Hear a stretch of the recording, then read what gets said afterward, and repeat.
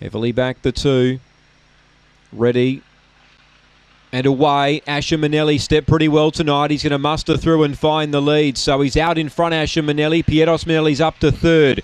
Past the judge, Tyler Grace gets to 2nd. 3 lengths off the leader, Asher Manelli. Pietos Manelli ran wide there. So he's starting to stoke up, but he spots the leader, 6. Back in 4th placing there, Croydon Boys and Spring Scorpion last. It's Asher Manelli clear. Now Tyler Grace actually worked to 2nd. Pietos Manelli's back to 3rd and about to be overtaken by Croydon Boys, but up front Asher Manelli is clear. It's 7 lengths clear. It's 3 since coming from WA for this fellow, and he's annihilated them 1 by 7. Photo the Miners, Tyler Grace or Croydon Boys. Pietos Manelli, he battled away back in 4th, and last of all was Spring Scorpion. The time here is around the 34.60 mark. Number 2, Asher Manelli, 34.60. First run over the 600.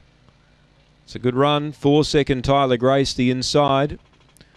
And 1/3, Croydon Boys. 2-4-1-6, Pietos Manelli.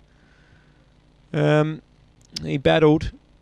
He got a bump out of the home straight the first time. I thought he might have been able to bridge the margin back, but he just didn't go on with it. 34.60 the run. 8.82 early, 13.10 on the way home. This dog's going well, Asher Manelli. And if you took the gamble and took the tote price, you've done well, 190. He was able to ping through, lead. And Tony Rasmussen certainly going to win some races here in South Australia with this bloke. 3 from 3 since arriving here. 8 lengths by a nose. 2, 4, 1 and 6 confirmed. 34.60 the run. First look at the 600.